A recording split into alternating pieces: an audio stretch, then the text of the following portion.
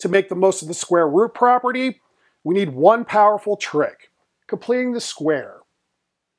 Let's first review how the square root property goes with an example. So I'll take x minus 3 squared equal to 5. To apply the square root property, to get rid of the square, we'll just plus minus square root of the other side, which will give the new equation x minus 3 equal to plus minus square root of 5. The 3 goes to the other side, and we get our solutions, x equal to 3 plus minus square root of 5. Now, go into our equation, let's expand all that out and see what type of problem we're really trying to solve here. So I'll move the 5 to the other side, then we'll expand the x minus 3 squared using FOIL. So x minus 3 squared is just x minus 3 times x minus 3. We FOIL and we get x squared minus 6x plus 9. Now, minus 5 is going to give us x squared minus 6x plus 4 equal to 0. So this is the equation we're really solving here. You'll note, if you try to factor this using older methods, you're not going to get anywhere. That's to be expected because if you look at the answer we're getting, the roots are not the type of roots we've worked with in the past. So the big question then is, if I've got a quadratic like this, how do I get it into a form where I can use the square root property? The key is completing the square. So we'll give you the formula, an example, and then we'll show you where it comes from, and then we'll take a look at the different kind of outputs we get from the formula. Completing the square. The equation is x squared plus 2ax equals x plus a squared minus a squared. You'll see variations for this formula in the literature. I like this way because if I identify the 2a, the a goes directly into the other side and I don't need to use any fractions. Let's look at an example. If I have x squared plus 6x, we identified the item before the x. So that's going to be 6. So 2a is equal to 6. I cut it in half to get a 3. If I drop it into our completing the square formula, I'll get x plus 3 squared minus 3 squared. So this will go to x plus 3 squared minus a 9. If I want, as usual, we could check our work just by expanding things out and make sure we get the original back. So if I take x plus 3 squared minus 9, again, we'll just x plus 3, we'll FOIL, which gives me x squared plus 6x plus 9, minus a 9 gets rid of the constant term, and we have x squared plus 6x, which is what we started with. Where does this formula come from? We already saw the heart of the argument on the previous board. If we start with x plus a squared, I write that as x plus a times x plus a. We FOIL and we get x squared plus 2ax plus a squared. I move the a squared to the other side and we have our formula. This formula, not so hard to dig out. If you remember, it has something to do with x plus a squared. Important point to note, in the formula before the a squared, we have a negative sign. That never changes, regardless of whether a is positive or negative. It's going to be a common error. Let's check that. So if a is positive, then I'll have positive a squared, and then the negative sign's not going to change. If a is negative, remember, this goes back to day one. If I have minus b squared, then the negative is supposed to represent multiplication by a minus 1. So what we're really doing here is a minus 1 times a b squared. PEMDAS says you do exponents before multiplication. So the minus 1 waits until we do our squaring first. So that means if I put a negative in here, we square, positive comes out, and then the negative out in front, still a negative. Let's look at another example. So we'll take x squared minus 6x. This is just changing the sign for the previous example. We look at what's in front of the x. That's going to be a minus 6, so 2a equals minus 6. I cut it in half. A is equal to minus 3, and then we just drop it in the formula. So I'll get x minus 3 squared minus quantity minus 3 squared. The minus 3 squared becomes a 9, and so we wind up with x minus 3 squared minus 9 for our answer. Of course, we could just expand to check, but we won't do that here. Now, because we're dividing by 2 to get a, that's going to bring fractions into our work, so we want to try to get a little bit more comfortable with fractions in the formula. Let's try x squared plus 5x. The item before the x is 5, so we'll have 2a equal to 5. We divide by 2, I get a equal to 5 halves. We put it in the formula, I get x plus 5 halves quantity squared minus 5 halves squared. The 5 halves squared is going to go to 25 over 4, and we get our answer, x plus 5 quantity squared minus 25 over 4. Again, we could check, which is an exercise in fractions, but we won't do that here. Final example, I have x squared plus 1/2 x. Business as usual. We take a look at what's in front of the x. I get a 1/2. 2a equals 1/2, so I cut it in half to get a equal to 1/4. We drop it into the formula. X plus 1/4 quantity squared minus 1/4 squared. The 1/4 squared squares up to 1/16, and then our final answer is x plus 1/4 quantity squared minus 1/16. Again, we could check by expanding, and again, that's going to be an exercise in fractions. We leave that to you.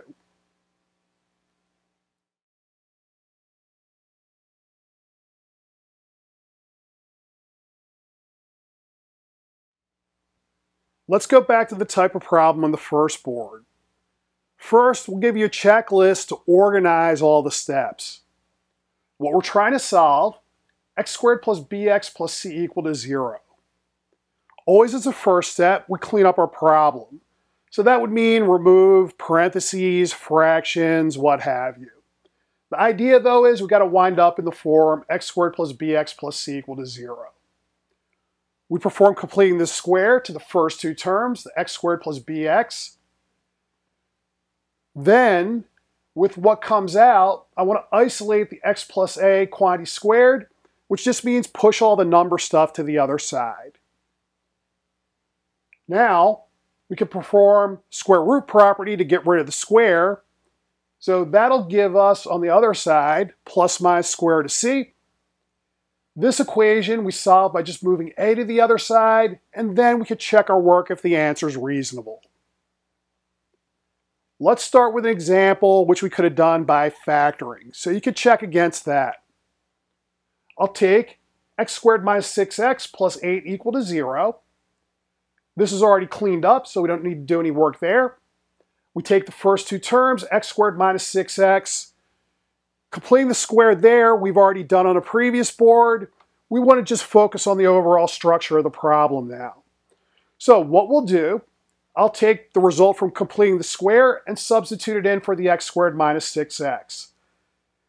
That gives us the equation x minus 3 squared minus 9 plus 8 equal to 0. The minus 9 plus 8 is a minus 1. When we push it to the other side, that's going to give us a 1. So now I'm trying to solve x minus 3 squared equal to 1. That we can do using the square root property, and I get x minus 3 equal to plus minus square root of 1, or just plus minus 1. We push the 3 to the other side. I get 3 plus minus 1, or the answers 2 and 4, which we would have gotten had we factored. Of course, we check our work. So I would take the 2, put it into the original equation. For instance, 2 squared minus 6 times 2 is 12, plus 8. That's going to give me a 4 minus 12 plus 8, which definitely goes to the 0. Similarly, we'll get equal to 0 if we put in the other solution of a 4. So both of these check out.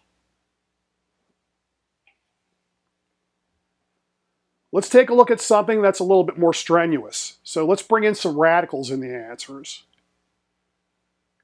Note, we wouldn't have been able to get a solution here if we had gone to factoring. Let's try x squared plus 2x minus 2 equal to 0.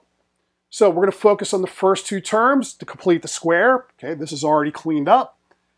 I have 2a equal to 2. The 2 is in front of the x, so we cut it in half to get a equal to 1. Completing the square is going to give us x plus 1 squared minus 1. 1 squared is 1. And then we bring in the minus 2 from the equation, equal to 0. I push all the number stuff to the other side, which gives me x plus 1 squared equal to 3. We use the square root property to get rid of the square. We plus minus square root the other side. So I have x plus 1 equal to plus minus square root of 3, and I push the 1 to the other side to get our solutions. So x equal to minus 1 plus minus square root of 3. Now, can we check this? Definitely. From the section on radicals, we have all the tools I need to check. Typically, you're not going to want to check if your answer comes out this complicated, say in a testing situation, just because there's not enough time, but it is worth knowing how to do in the exercises. So let's check. So first, what are we going to do? I'm going to take x squared plus 2x minus 2. Let's look at each part with, say, the answer for minus 1 plus square root of 3. If I square minus 1 plus square root of 3, okay, what are we going to do? We're going to FOIL. So this is minus 1 plus square root of 3 times itself. And then what's going to come out? We'll have a 1. We'll have in the outside and inside terms, we'll get a minus 2 square root of 3. And then the last term is a square root of 3 times square root of 3, which is itself just 3. What's under the radical? When I put all that together, we get a 4 minus 2 square root of 3. Middle term, 2 times minus 1 plus square root of 3, we just distribute. So we get a minus 2 plus 2 square root of 3. And finally, we just bring the minus 2 in. I'm going to add up the parts that have the buckets under them, and you'll notice everything just cancels nicely to give me a 0. And that's the check for objects that look like this.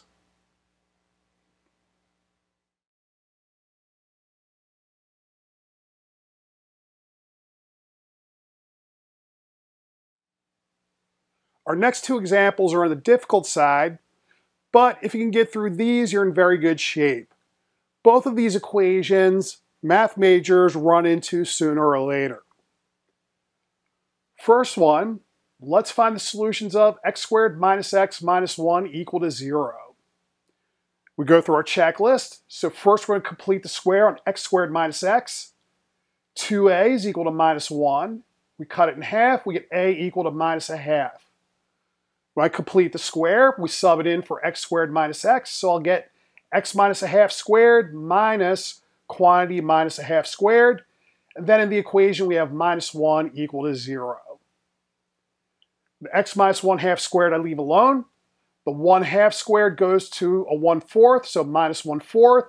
The 1, to get everything in fraction form together, I'll change the 1 to a 4/4. And so we have a minus 1/4 minus a 4/4, which is a minus 5/4, and then I'll push that to the other side. So we have the equation x minus a half squared equals 5/4. Square root property comes in. To get rid of the square, we plus minus square root the other side. So that's going to give me x minus a half equal to plus minus square root of 5/4. The square root of 4 is 2. So this is plus minus square root of 5/2. We move the 1/2 to the other side, and then I can put everything over a 2 to get x equal to 1 plus minus square root of 5/2. Now, that's our answer. It's a good exercise to check this one, but we're going to leave it to you. One of these answers is an interesting rabbit hole all of its own. You can look it up on Wikipedia. This is the golden ratio. So that's 1 plus square root of 5/2. And that appears in many interesting places, but I'll leave it to you to chase that down. Next, let's try x squared plus x plus 1 equal to 0. So now, still going to have a 1 in the middle, only now it's plus 1. We apply completing the square to the first two terms, the x squared plus x. 2a is going to be what's in front of the x, so that's going to be a 1. We cut it in half to get a equal to a 1/2. We drop that into the formula, and then we're going to substitute that into the equation. So I'm going to get x plus 1/2 squared minus 1/2 squared plus 1 equal to 0. The 1/2 squared is a quarter, 1/4. And the 1, again, I'll write as a 4/4. Minus 1/4 plus 4/4 is 3/4. And when I push it to the other side, it turns into minus 3/4. We can apply the square root property. To get rid of the square, we plus minus the square root of the other side. And note, we're going to be taking the square root of a negative number. So, if we're working over the reals, no solution. But if I'm working over the complex numbers, we could bring in that machinery. So, what are we going to have? I'll have x plus 1/2 equal to the square root of minus 3/4. Okay, note the square root of 4 is equal to 2, so that can come out. And then for the numerator, square root of minus 3, well, we'll have a square root of 3, and then square root of minus 1 we rewrite as I.